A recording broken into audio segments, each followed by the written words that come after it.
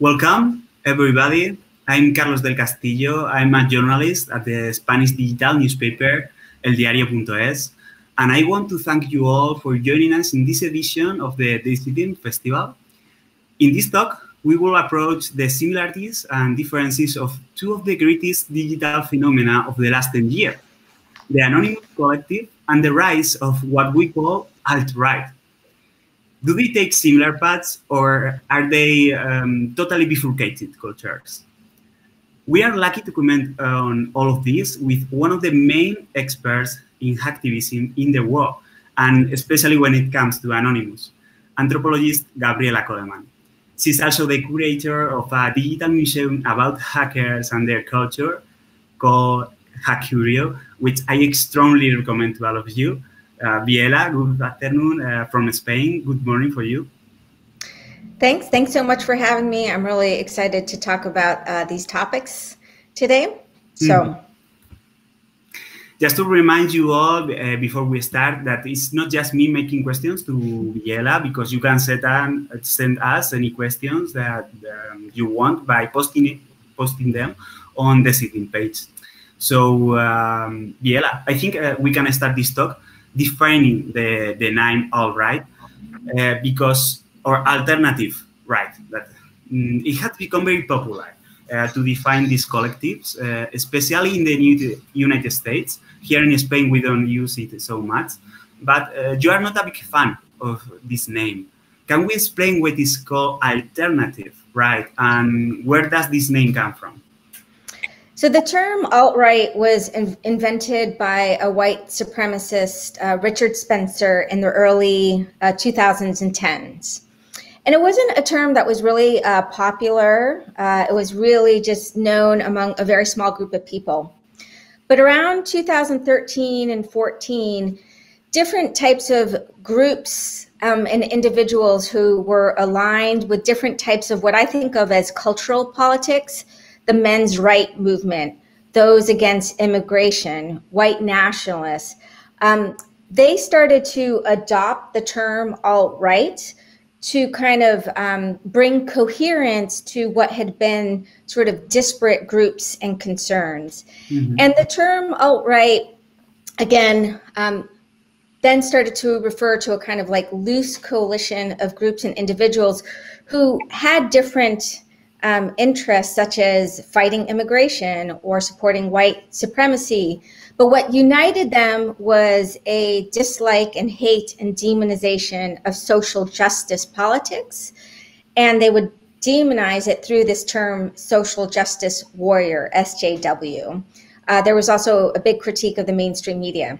Two small things. I mean, the term alt-right was meant to both soften the very kind of ugly fascist politics of this world to make it more palatable to a wider audience.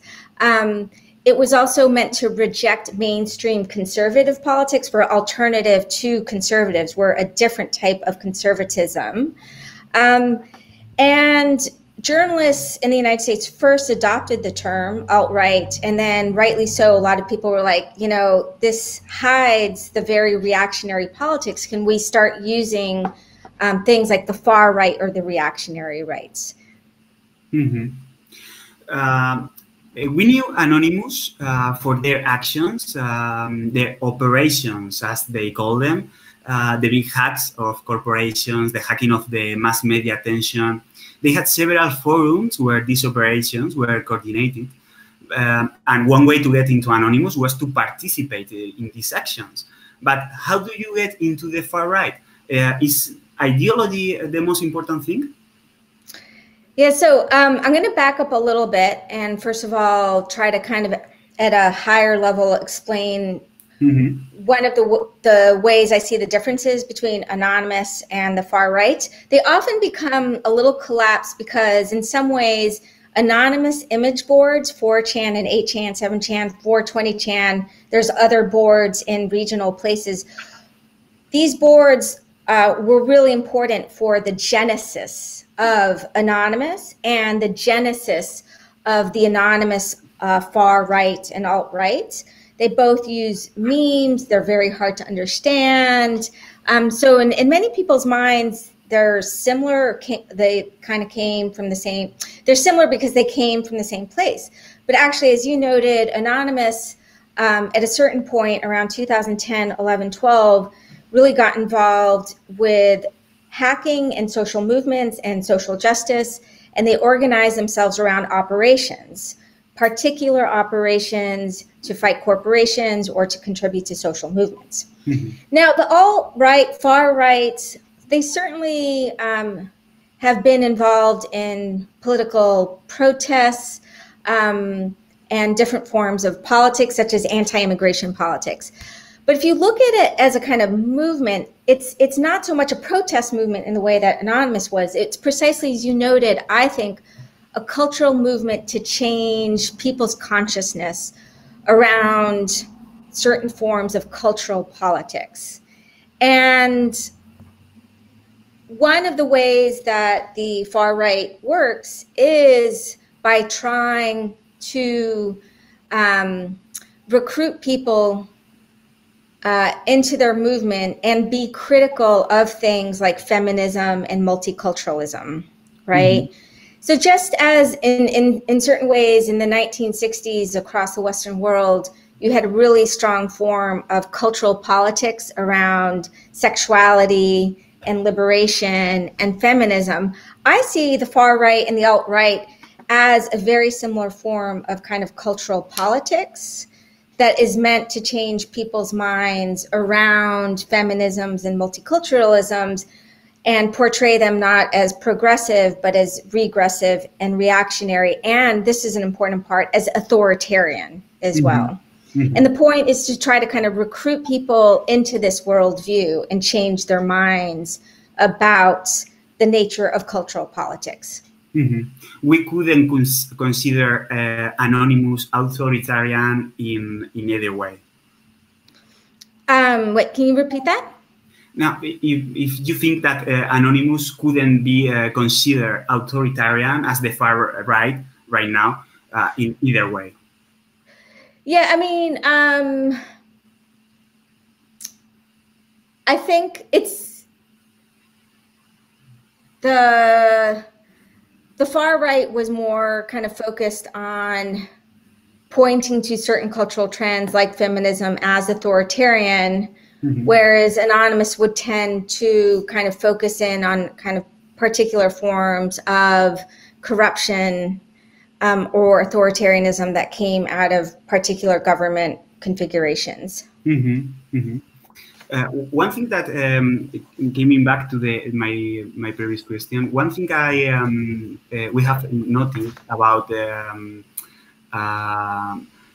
pandemic movement that we have now, and this is a big problem, is the red pilling concept,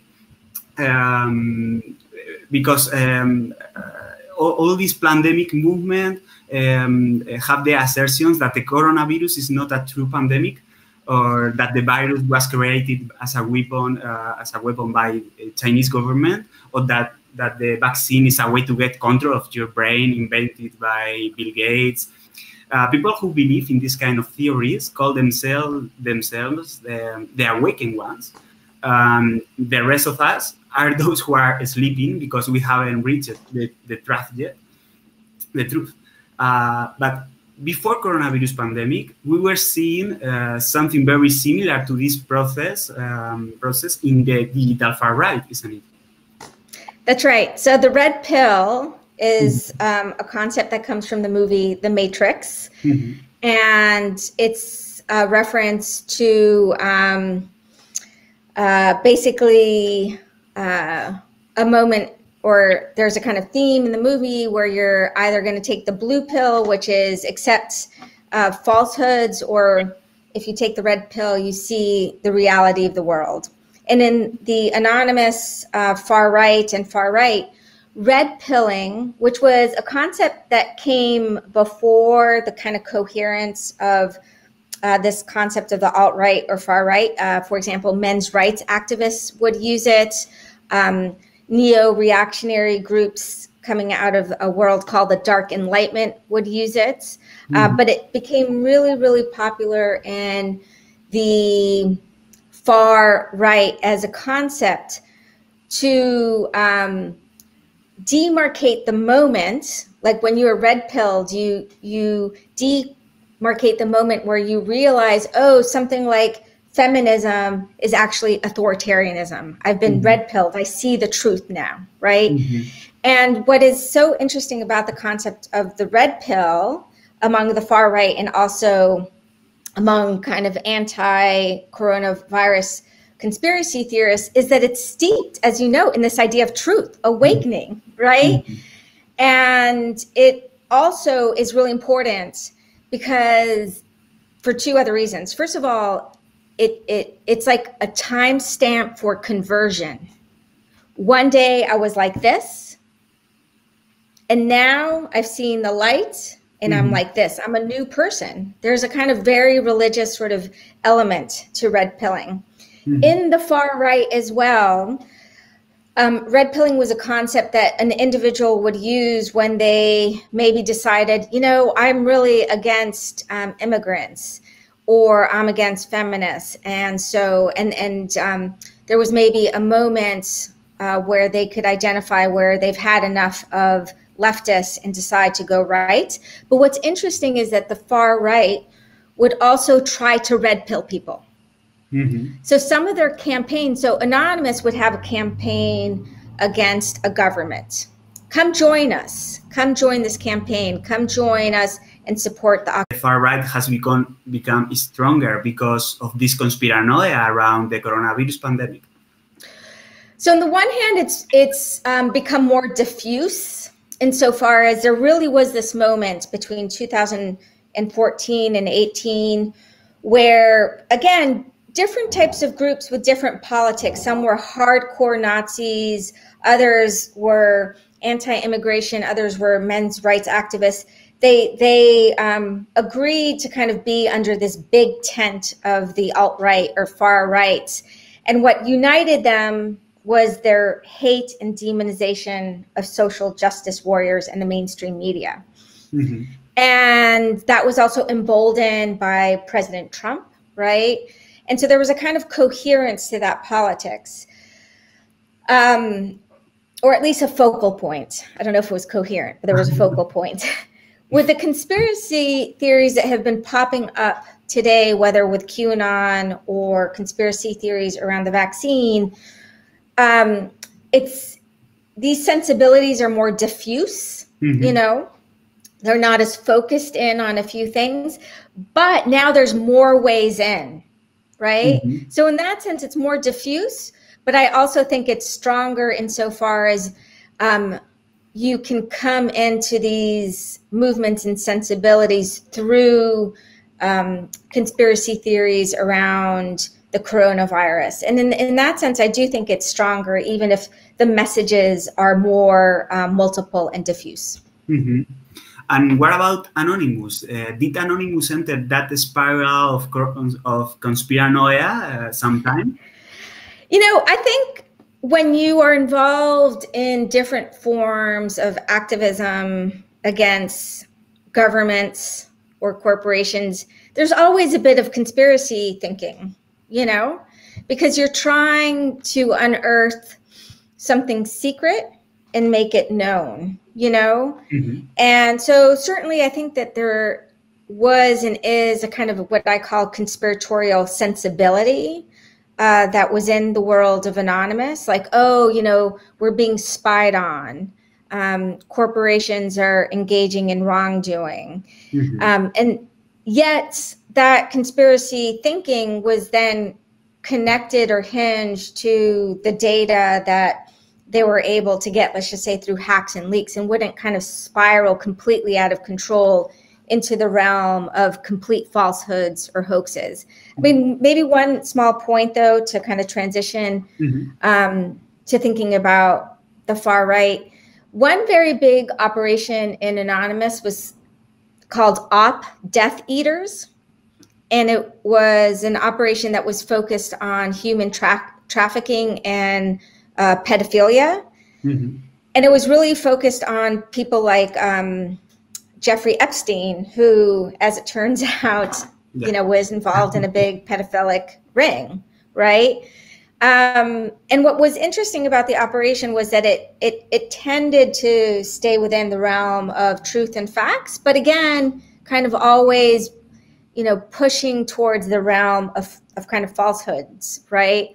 And I think if you look at Q, the conspiracy theorists that also were really had a huge foothold on the image boards, they're also really focused on pedophilia as well. Now, there seems to be no basis in fact in terms of their conspiracy theories, but we also know whether it's the Boy Scouts, the Catholic Church, or Epstein, there are a lot of cases of pedophilia that were covered up for the last decade, right? So conspiracy to me is always interesting because I think that there is so much cover-ups and corruption, right? And when you have a drive to uncover those, you have to have a kind of conspiratorial mindset. But then that can very easily devolve into total misinformation and lies, as we're seeing in this current moment with whether it's Q or the conspiracies around coronavirus.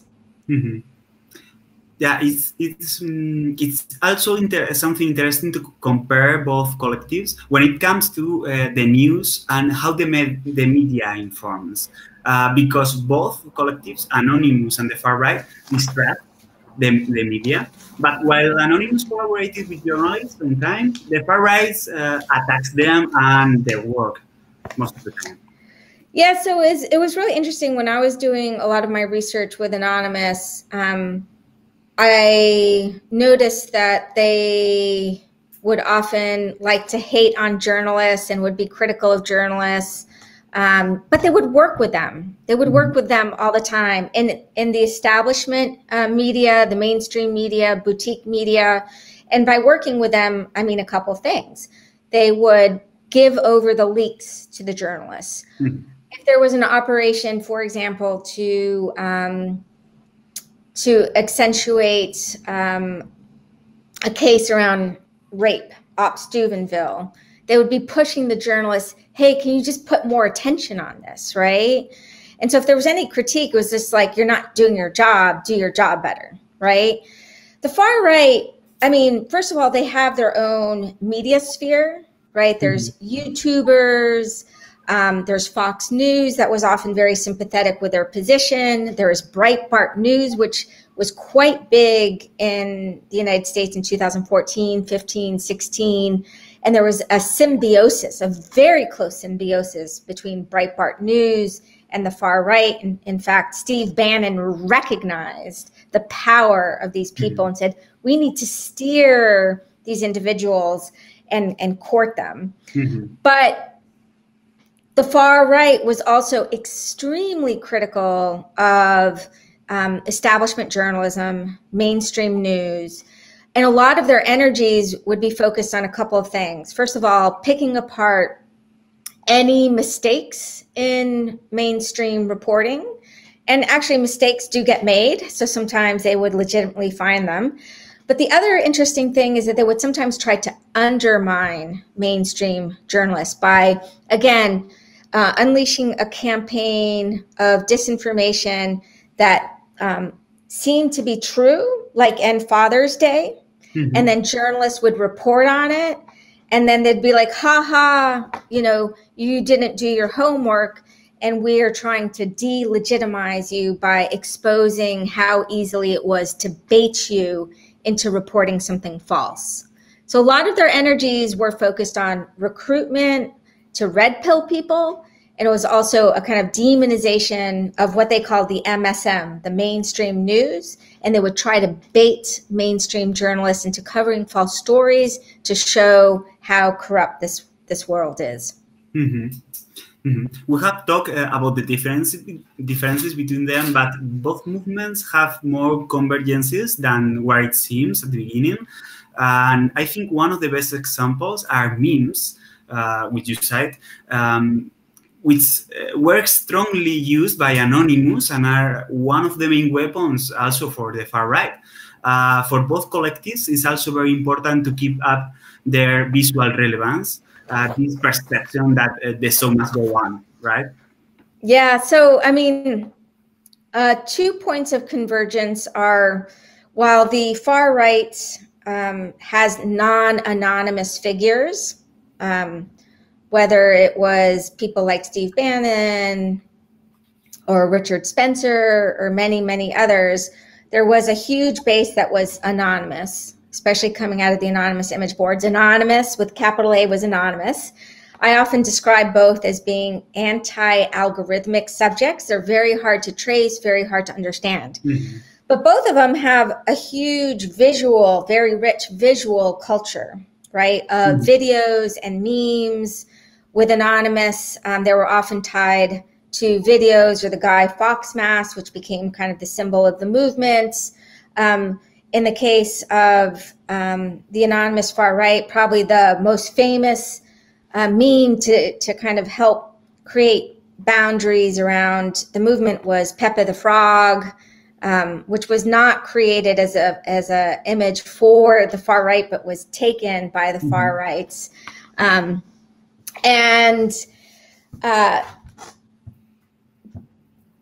Both of them, like many other political movements, do rely on visual images and videos to spread their messages, to kind of recruit new people.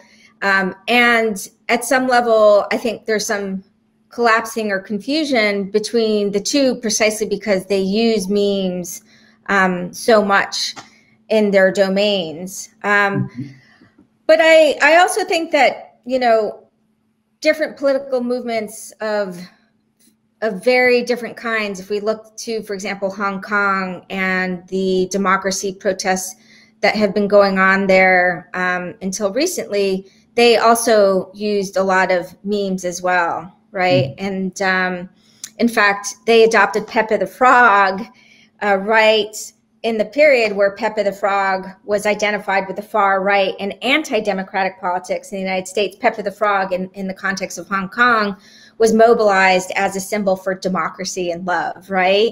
And I think moving forward, all political movements will turn to this visual vocabulary of memes or GIFs, short videos, as a way to both relay messages and recruit individuals. Some people are critical of memes insofar as they often work at a very kind of emotional level, right?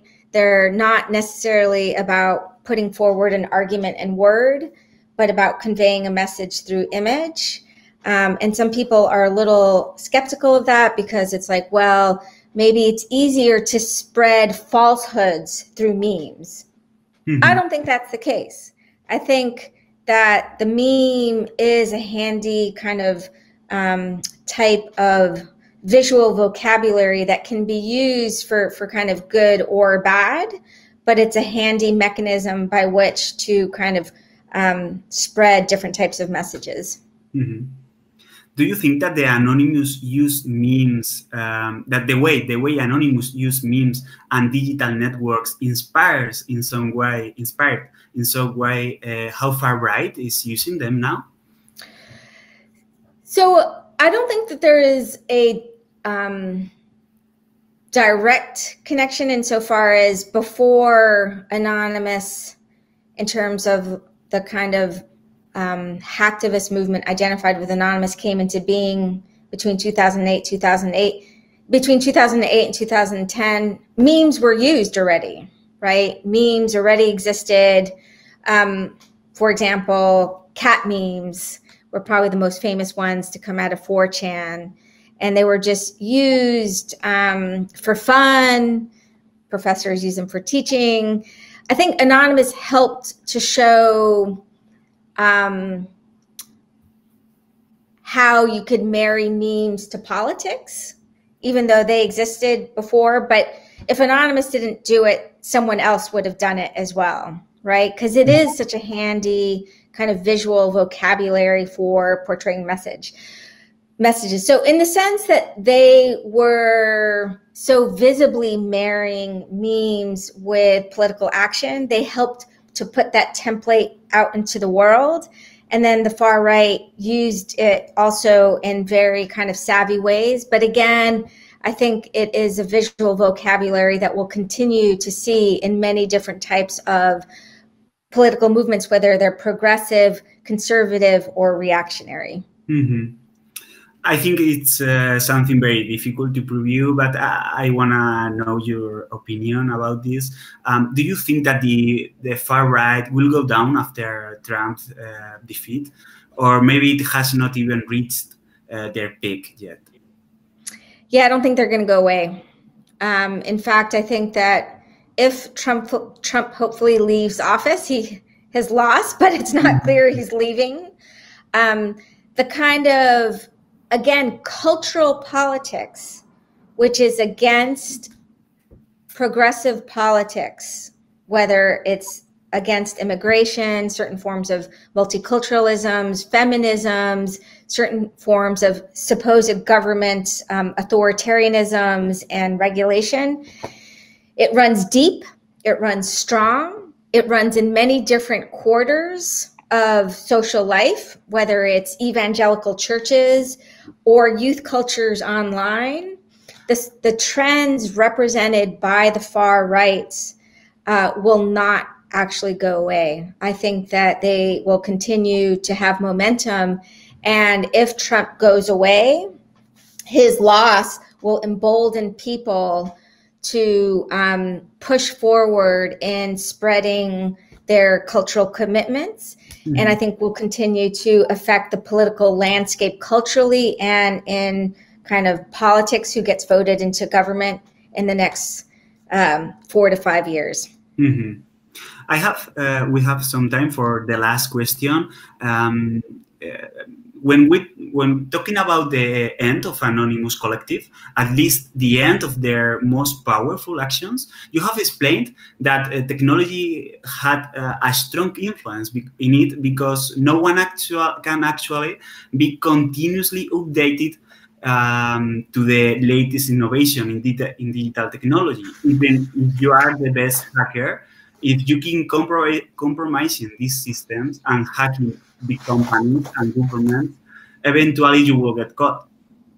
But what about the far right? Do you think that technology will have a special role in their end?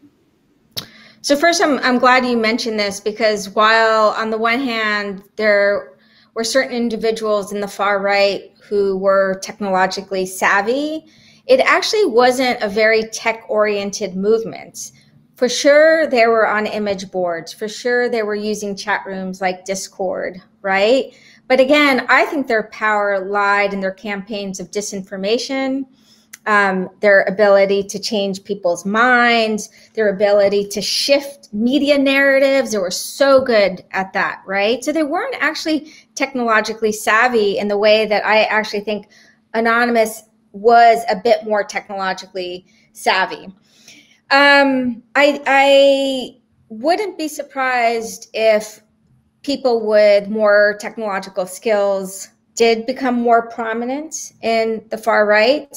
It's also the case we're seeing something, and I don't know if this is happening in Spain, but certain quarters of these movements are moving to their own platforms. They're moving off YouTube, they're moving off Twitter, they're going to Parler, right? Mm-hmm. That will be really, really interesting to see what happens for a couple reasons. I mean, there is a way in which maybe if you're sequestered into your own domains and you're not on Twitter, maybe recruitment will be harder, right? Because you're kind of in your own corner.